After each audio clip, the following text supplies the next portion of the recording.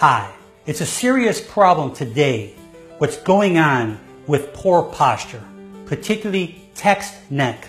Looking over, down on the cell phone, on the tablet, on the iPhone, typing, doing things where you're in a forward head posture, your rounded shoulders, you're slumped over for hours and hours, and you realize that you're having some tightness, maybe some headaches, maybe some pain over the head behind the eyes, maybe some radiation of pain down the arms, just tingling, maybe just fatigueness or weakness, but you're causing damage to the body.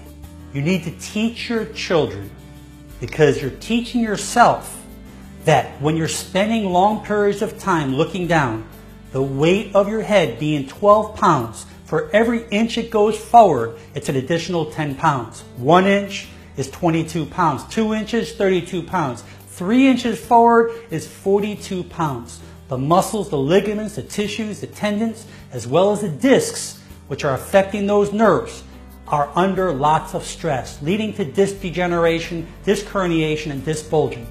So, you need to raise the object, get into the habit of jutting the chin down, looking out in front of you, not looking down.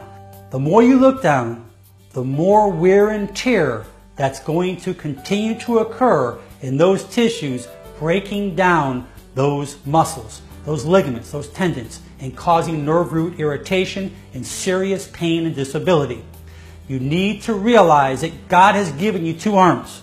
You need to use those arms, use those hands, and put the object out in front of you. Look in front of you rather than down below you.